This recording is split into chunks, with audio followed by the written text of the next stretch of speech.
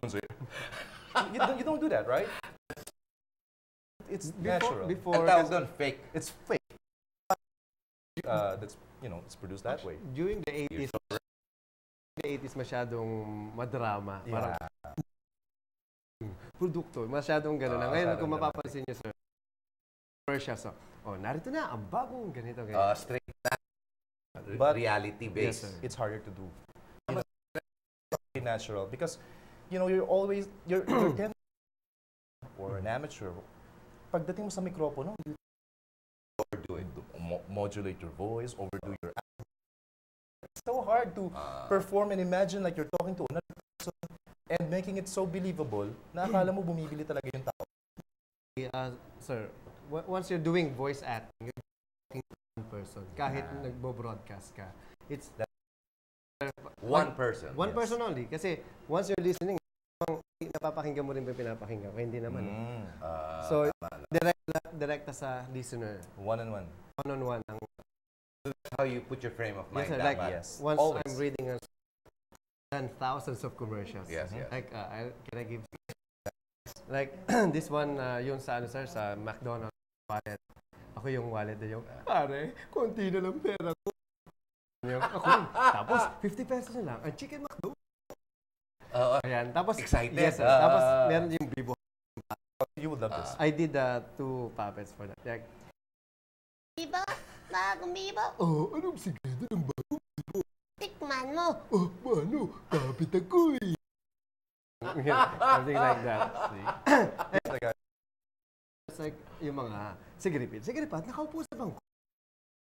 Bumili ng Pepsi 8 ounce kasi 6 pesos na lang. Diba? You're actually talking to me person. Yes, sir. Diba? And it's actually excitement and passion into it. So, I'm Tsaka getting you. reality. I'm getting you to, parang, you listen to me. Parang, this commercial for Milo, I did parang sa mga kabayo. Like, and there, Petrancha. But quick po doon is catching from behind. Kasi flash baloy ito mga So, karera yan. Put yourself into a character na, kasi doing voice acting, you're not you anymore. Yes. Automatic yan. Parang, like, I can do the character voice. Like, this one, for example. Ano naman, kagwapo naman pala nito si pagay-ang-gay-ang diyan. Alright, si FBR. Well, first of all, I just want to congratulate you for having such a wonderful... What you call a mimicker, like in the way of Nepomuceno. We call them as sound-alike. Sound-alikes. That's Sound-alike. Si Willie Nep is impersonation. Yes. Where do you differentiate the word? Iba na rin pa. Basically, just the mere fact na the guy Is being seen, hindi na siya voiceover. It's not voice acting. That's what you meant earlier. Pag lumabas na yung character. An impersonation and performance. When we have so many... But Willie Nep could very well fit into the... He wanted to be a voice actor, if need be. And, and Leo Martinez, because he plays different voices, except that he comes out in actual performance. Pero the sad truth of the matter, or the sad truth is, not all of them are very good voice actors. Iba rin. Ako, I did a lot of commercials of personality, hindi nila alam. Like this, yung boses niya, yung mag-friendship, isang gusto, susunod. I'm the one who did that. So, for Kim. Hindi, meron pa ako yung isa yung... Well, walang problema dito sa Pilipinas. If you came out in radio, and since there is no... And you start saying, we are Marshall. As long as you don't... I mean, it's... You can actually... As long as you don't mention the name. Yes. But you could actually... Yes, sir. Actually, you could, no? Because it can be a very powerful coming out and using Miriam's voice. At the end of the day, sir. Senators and channels. I'm coming out on radio. You know? Pero alam mo kagad naman yun, sir. Yeah. It can be. Yes, sir. Actually, there's an pakinggan ko. one of my commercial na ginaya ko si Mike Enriquez was aired on his program. Hindi po ako yan, mga kapuso. Hindi po ako kumita dyan. Kasi yung cracker. There's no regulation there. There's no regulation. Yeah. Because you guys are professionals on it. And it's a very strong and powerful tool. Well, there is one law that is being passed right now. No? It's Congresswoman, I forget her name is. She's, yeah, but anyway, her point was ayaw niya nagayahin or imimik ang ethnic group. Well, you know, and lalo na terrorism or something to that matter. We all know and make fun of the word DVD. Bili na kayo ng DVD. So whenever you think of that word, you immediately think, hey, these guys are right. And you know, we enjoy listening to them sometimes. You know, it's actually we use it mga dubbing namin eh. Minsan there's a character na long parang anime. There's a character na villain na sobrang nakakatawa yung ang boses niya parang, ako nga pala si Mercache. Panginoong Sosay X, ano pa bang ginagawa niyo? So parang sophisticated na medyo gano'n. In America, for example, is that regulated? I would imagine because the states, they're always very careful, especially with pero you could actually create and movement with voice reproduction. And actually play it up even though the person yeah, there was one occasion in the United States where one fan actually taped her actual performance. Oh my God.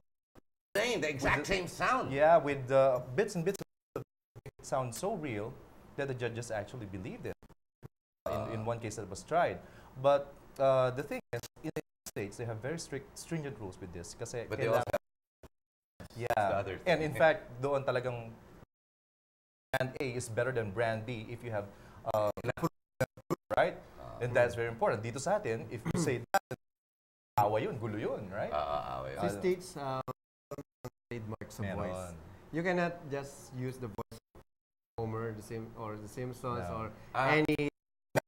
You have to pay for that. Yeah, my royalties.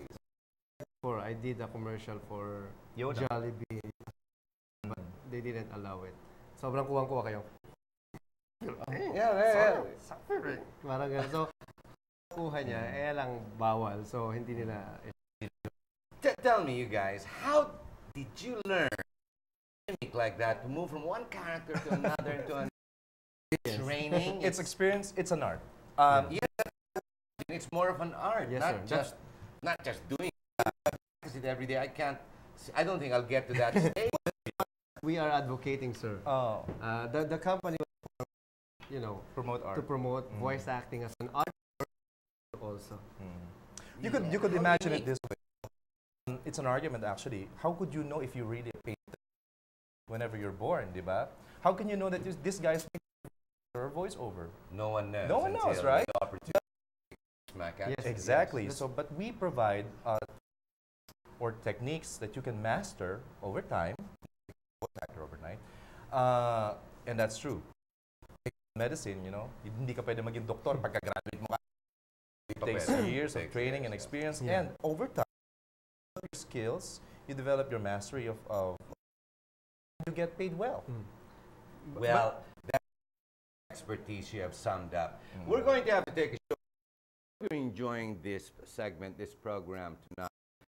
Show you exactly the ingenuity of entrepreneurs. Now, this group is called Create. They will stay with us. Stay tuned. We'll be right back in a couple.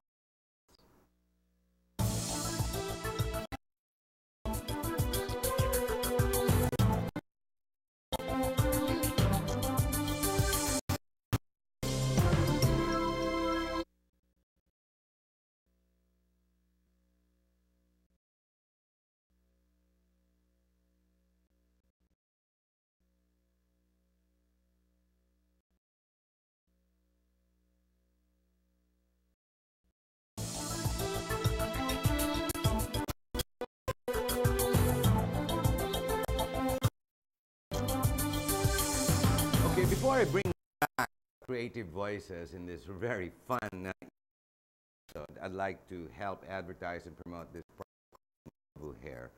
This is available in Watson stores. This repairs, improves your hair, and does all sorts of things. It's a wonder product of sorts. It's available at of Asia, at North EDSA, at Market Gateway, and Robinson's Galleria. That's by Nutramedic Inc. Numbers 0917-925-0575, or you can call their landline 4448. Now that's terrific product. Let's get back to maybe we could put on that clip we were looking at. Can we roll that clip during the and how voice acting played in getting the story and identity of the different characters? Piss off! Explain this. El Supremo. Sure. That's entitled the Reality check. Reality check. That's the title of the clip. And actually, it's an original. The writer of which is Pigas, producer, and locally done. Everything is outsourced here. Yeah, by no other of Yeah. Center. He had this script that a few years back, and he decided like this. Now, if you could see, like there, That's EDSA. exactly, and there's Miriam. Yeah, Miriam from Brazil. they had all the inspiration here in the Philippines. Basically, what we did is we picked 70 voiceover talents for the roles. By I think there were 170, ang dami din pala. sumalang, but they only got I think seven of them artist. to do the part. The best. One voice. Yeah. Always. Not In this one character per. 2 or 3 characters. This girl is just played by one role because there's another that has to be taken by another lead actress. So differentiate the voices. Although it's a general rule that voices, can do 2 or 3 voices at a single time. A lot of work, all this work. Jesus, look at those. Sorry, we were on TV there. Go ahead. Okay. So, when you do this, and you're watching, you're dubbing, or you're putting your voice over voice acting, it's not all that simple, is it? No, it's simple. It's more of how you make the characters believable so that the people listen, for example, if you're dubbing And to it, convey the message, Exactly. Yeah. it's not accent not talaga. It's accent. acting talaga. The problem with other Right. mga artists is they just think that they're yes. unlike us, we parang kita. Kailangan maintindihan mo Must come from the sinasabi. heart. Actually, just not from here. Hindi to lang here. boses. Pag sinasabi namin, Oh, sa dumataan chan, sa puso yan. Lumabas. Di ba yung, like, I love you, how can you say I love you? Ways, like, alright, bakit? Oh, You can say it, Iba-iba na. like, bakit? Bakit? Di ba? Oh, Pwede rin, ah, bakit? Bakit? Pero mas, bakit? excited But naman. just one word lang yan. 8,000s of Different. Different variations. emotions. Sir, emotion pala pinag-uusapan natin. You can character na yung, Yes. Bakit? Iba pa yan. oh, bakit? Yes. So, different na yan. So, you can How do you create get to thousands. be a professional like you? Let's suppose we have a viewer out there and they want to get into this field and they want to learn. Yes, sir. Yes, we That's do. what we are doing. We're professionalizing of voice acting in this country. For the years, I don't think this craft is professional. Very quickly, For the tell them first the time. number, how to reach you, so we can say it again and again. Oh, good. Your numbers are on. Tell Yes. them The number is 9700971. You can also call us up at 729-7274. if you say it faster, they'll remember it quicker. 7274 or 970-0971. Information, you can visit our website at www.creative.com. Okay. Sir, may maliligaw na dalawang broadcaster sa ano nyo, sa station nyo. Well, yung ano, Sige, sige, sige. tumawag lamang 729-7274. O, ulitin ko, sa 729-7274. Pasok! Baka akala nyo, ibang stasyon to. So, you guys actually think the people out there who really want to make a go of this can go to you and you will train. Yes. They have to do the training because How long does it take to become a voice professional? Well, like it yourselves? doesn't come out easily. No time There's- course, yeah, there's no, no no, no, location. no. even time if you finish your workshop, it doesn't mean You're a voice magiging actor. magaling ka na. The point is, you know the principle, the basic knowledge. The basics and the Yes. technology. There's Yes. technology behind Yes. it. You're explaining to me how the tone, the tonality, There's a lot of things that you should consider, like your volume and your range. the pitch is what I was Yeah. talking about. Your pitch has to be correct to Like- be able to mimic, Yes, for sir. example. Like mimic a small voice, you should do the high pitch. Ano, high pitch. Yung, Pwede ba yung hindi ka marunong kumanta? Hirap, ano? naman ng voice acting eh. Kailangan hanapin mo basically yung same range. Like, i-maintain mo na yung Every ganun, pwede note. na magsulat.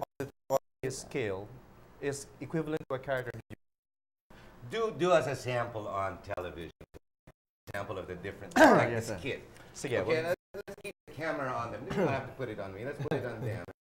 This part. See, And now, for the first time on GNN, you 15 of the most beloved and annoying voices here live on television. Starting off with former President FVR. Well, first of all, I want to congratulate Mr. Harry for having such a wonderful show.